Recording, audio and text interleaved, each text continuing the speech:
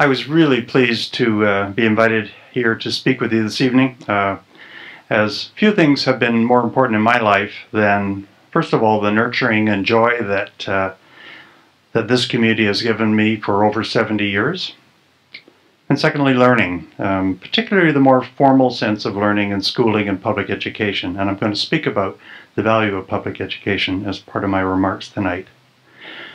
Local Voices is a wonderful partnership between the Historical Society and the Memorial Library, and I'm a very big fan of this particular library. But as my gray hair suggests, I represent the history component of tonight's program. When Maya and I met last week, she spoke about her exciting educational opportunities that she's receiving at the Pacific Science Enterprise Center, which I always knew as the Great Northern Cannery. And there's a photograph of the Great Northern Cannery, which was owned and operated by the Millard family. It played a very significant role in the life of the community when I was growing up. I'm going to break from my script for a minute to introduce a longtime member of the Millard family and a very close friend for days going back into high school. Don Millard, maybe Don, you could stand up. Don is again a great community member, someone who has been very loyal to the history of this community. And Don, you will enjoy this little story that I'm going to tell. And by the way, this won't be the last time you'll see Don on the screen. He's not in that picture, but he'll be in another one.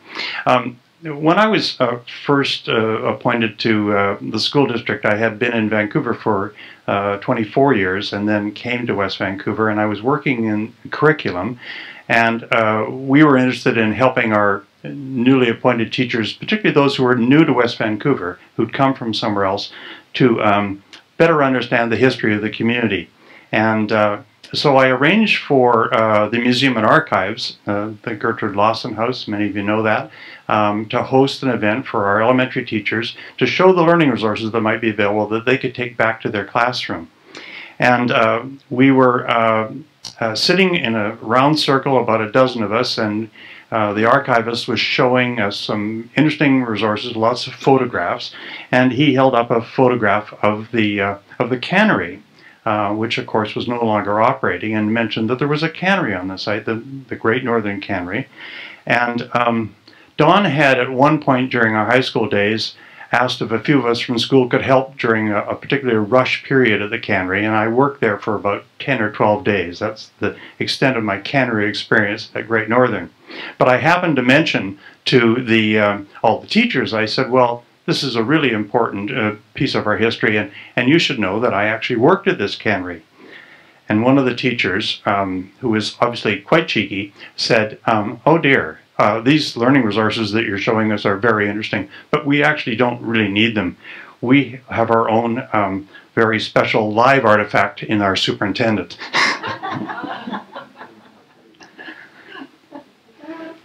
So Laura urged us to tell our own personal story of learning, and to do that I thought I'd begin by reflecting on some of the history of this community as I have known it as a child and as a student. So let me introduce you to my parents. Pictured here on their wedding day, May 13th, 1942, married at a church in East Vancouver. Mom and Dad were both born in East Vancouver, and they grew up during the Depression. Mom went to Templeton Secondary School. At that time it was a junior secondary school. And Dad went to Vancouver Technical, which was, up until the war, a school only for boys with a focus on technical training. But, you know, in both cases, the Depression and hard times forced both of them to leave school before graduation. They met on the, and some of you remember stories of this, the Hastings streetcar while working at the Woodward store downtown. And then the war broke out, and Dad enlisted almost immediately. He often told me that his best learning came during the 4 years that he served in the RCAF. When the war ended, they, like all new parents, were searching for a better life and a better opportunity for their children. And they found it in West Vancouver. At that time, still viewed by many in the city as rural, isolated, as the British sometimes say, the back and beyond. But where land was very inexpensive. They settled here in the late 1940s, and they built a very modest home on Evelyn Drive, just as the construction of Park Royal was getting underway. And you can't quite see our house, but if you compare Evelyn Drive then to Evelyn Drive today, you'll notice the difference. So West Vancouver was, I think you'll all know, very different then. It was a place that was, I guess, barely middle class, where the schools were all public, where this library at that time was still just an idea to memorialize those who had died in the war, and without a swimming pool, without an ice arena, without a community center, or without a country club. But my parents would have told you that it was a great place to raise a family. It was an opportunity, a community where everyone seemed to know everyone, and where your neighbors were school teachers, bus drivers, business people, and nurses. Most were of British origin, and so on Victoria Day, we celebrated the Queen's birthday with a parade and the crowning of our May Queen. The British traditions of maypole dancing and curly wigs and robes for the page boys who accompanied the May Queen were all designed to add a sense of formality to the celebration. Now, who can tell me who the page boys are? Ah, there's one. And here's the other. Oh, no!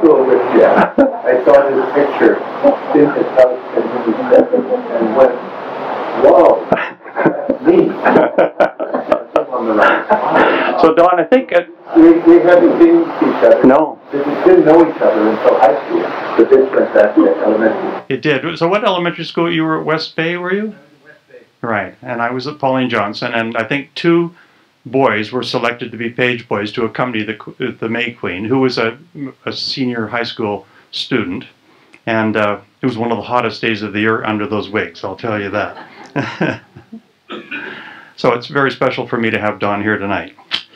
It was a community where residents largely shared the same values, and where the authority to promote these values was transferred to others in the town. People such as shopkeepers, firemen, police officers, many of whom lived in West Vancouver. For kids, it seemed to us that there was almost a conspiracy amongst everyone in the community to make sure that we didn't get into trouble. But even then, it had very good schools. I began my formal education at Pauline Johnson in 1954 in the grade 1 class of Miss Winifred Boom, my first crush. She of the perfect Maclean's penmanship. Some of you will remember that. Miss Boom was adorable, and she was the first of many dedicated teachers who, along with my parents, gave me skills that lasted a lifetime. I knew even then, as I said to Laura, I wanted to be a teacher. By the time I graduated from West Van High in the 1960s with Don, West Vancouver had become increasingly more prosperous, and many of my peers had achieved considerable success both in the classroom and on the playing field. This photo of the 1966 graduation banquet at the Hotel Vancouver shows the size of our class, among the largest ever at that school, but it can't capture the remarkable academic success that so many of my classmates have achieved. Barbara's here tonight from that same graduation banquet, and many of us stay in touch and have enjoyed a wonderful life of good health and success, due in large part to our families and our public education system. And, you know, track and field was also a very big cultural event in the community at that time. This slide from our school annual shows that West Van wins again. I think it was 5 consecutive years that West Vancouver had the most outstanding track and field team in the Lower Mainland, and Empire Stadium was filled with students enjoying the competition, and West Van was a big part of that culture. I graduated from UBC in the early 70s and began teaching at Vancouver Tech and at Templeton, a career choice that, and first assignment that I'm sure left my poor father a bit puzzled. He'd always hoped that I would follow him into the business world, and he never imagined that I would return to his roots in East Vancouver. I recall my first few years of teaching vividly. I loved teaching and worked alongside some of the most caring and dedicated staff you could ever hope to meet. In many ways, those first few years of teaching shaped my thinking about what matters most in education. I firmly believe it's not the curriculum, or the learning resources, or even a brand new school building. Rather, I think as any student can tell you, learning thrives best when creative, skilled, and committed teachers care deeply about their students. Well, I thrived on the relationships that I was able to develop with my students, particularly those who were vulnerable or a bit marginalized. And that was where, for me, my real learning began. I was still quite young, and having grown up in what was for the most part a stable, homogeneous, middle-class community, I knew little about students from other cultures, those who faced challenges in their learning, or those whose home life was much less predictable than mine had been. The struggles faced by refugees' children, by students living in poverty, or by Indigenous teens who had faced years of racism and injustice were still really largely unknown to me. But I did recognize the inequity between the opportunities that were available to me in West Vancouver and those facing students growing up not far from what was to become one of Canada's poorest postal zones. And this was the 60s and the 70s. Remember that, the early days of civil rights and the movement towards greater social justice.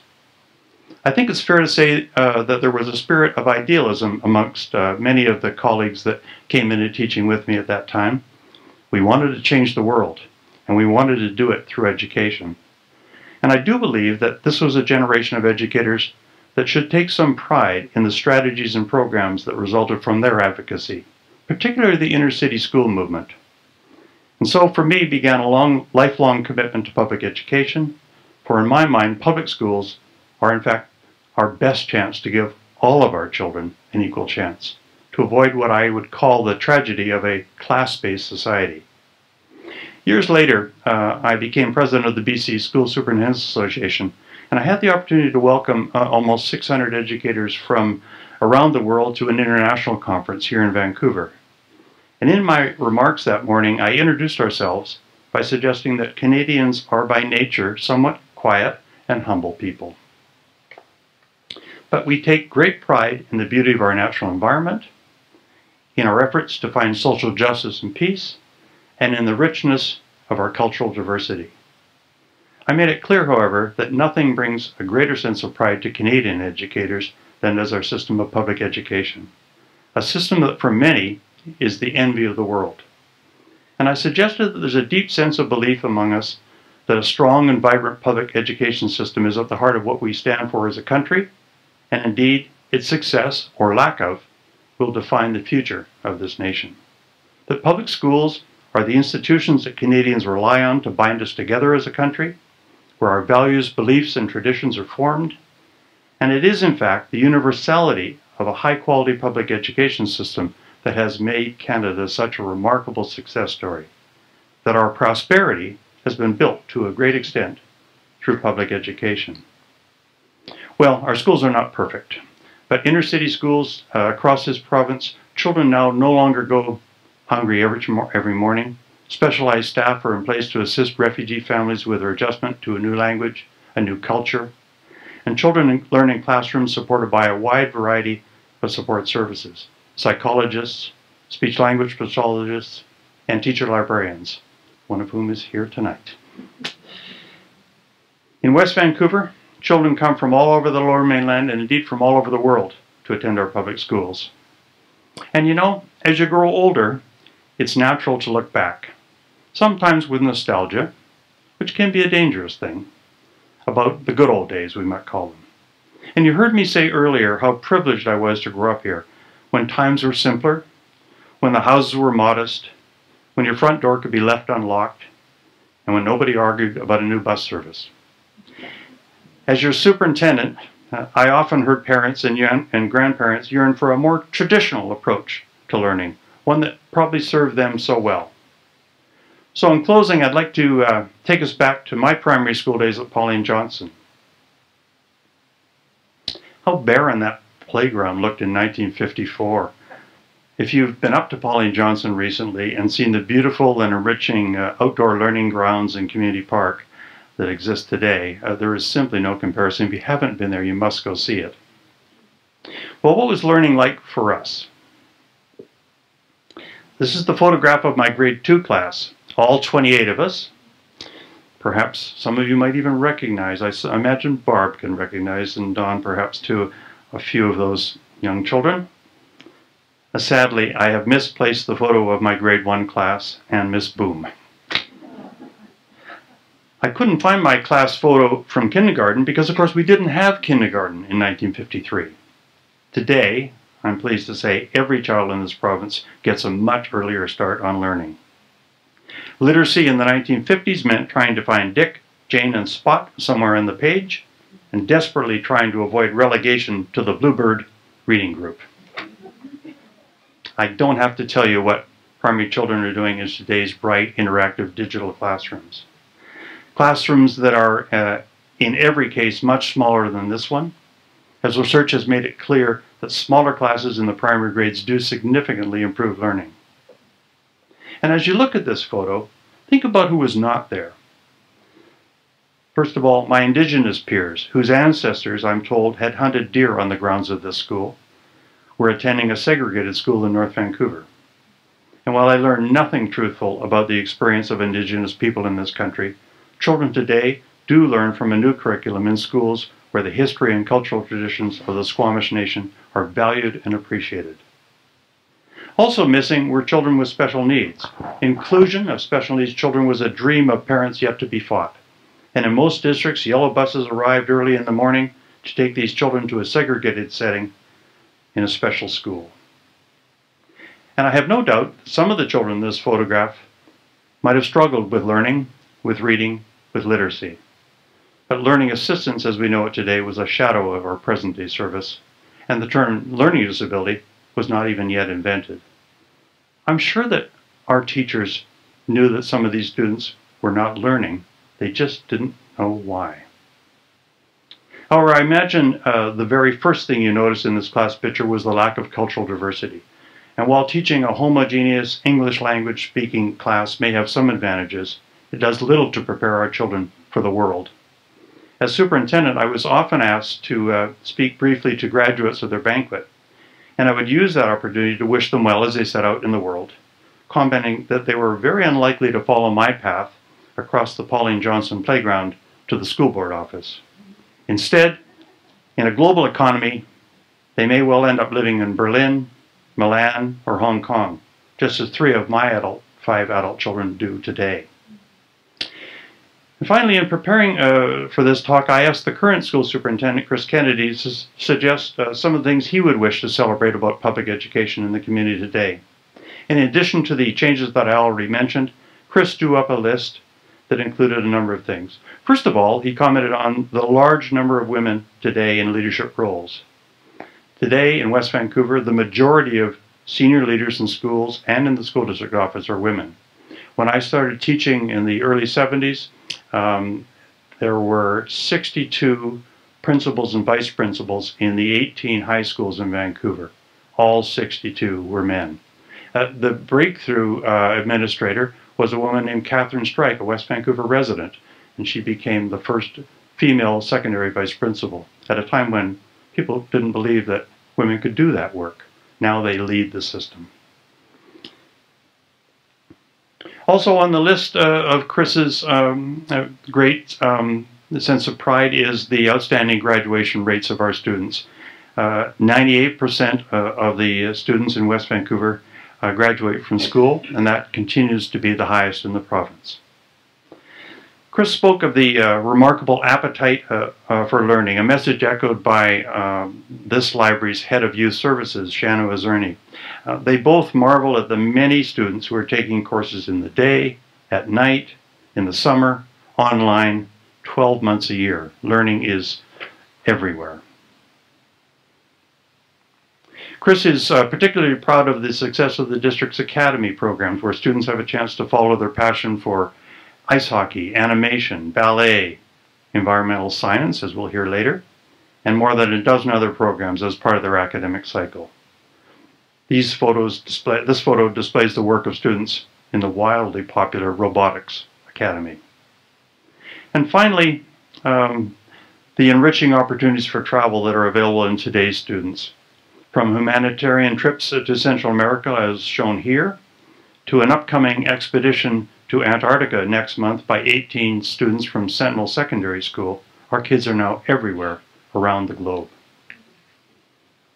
So I could say more about the wonderful learning that's taking place today, both inside our schools and out in the community. But the library and Laura were very wise in selecting Maya to tell you the truth about all this, the complete story of why learning is so much more engaging today than it was when I went to school, and I'll let her do that. Thank you so much for coming and for listening.